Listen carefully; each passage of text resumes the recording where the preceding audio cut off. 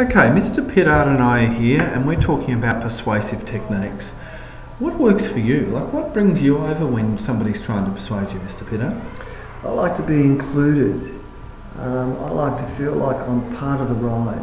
So kind of, we believe this and this is important to us. Yes, we all understand that. Yeah, so inclusive language is a pretty powerful one for me. Okay, I'll tell you one that actually works quite well for me, and that is statistics. I like it, you know, if you've got a university study that says 80% of people believe this, or 80% of smokers have respiratory illness. I find statistics quite persuasive.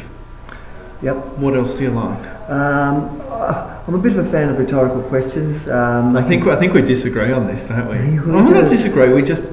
We go to different places with it, I think. Yeah. And I think that can be done with a sense of humour as well. For sure. I think which is another technique. So if we combine sense of humour with rhetorical questions, that to me leads to a very powerful argument. So I've realised we're kind of looking at each other rather than at our viewers here, but you're thinking of maybe the overblown rhetorical question. Like, how many times do I have to ask you? We do this with our kids, I do it with my kids. Sure. How many times am I going to have to ask you to clean your room? What is it about clean your room now that you're not understanding? And if you want to make it funny, you can kind of go, actually this is from a TV show I was talking about before with Mr Scott.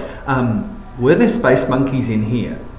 Obviously there were not space monkeys in here, but the person is meant to understand that this room's a disaster area. Yep.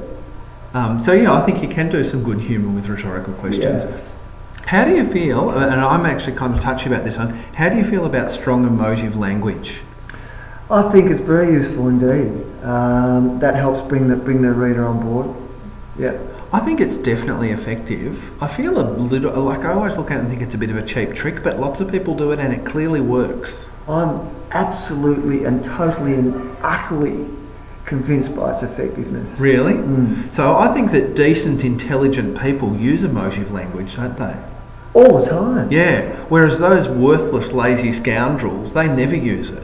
Wouldn't know what it was. No, hopeless. I mean, they'd be lucky to find the door. Useless, lazy, just destroying us. Pulling it all apart. Yeah, they are. They're wrecking the place. They're wrecking the joint. There's a bit of negative language, isn't it? You can Google that if you're watching this, wrecking the joint. So there you go. So here's our little video. So we'll say bye. See ya.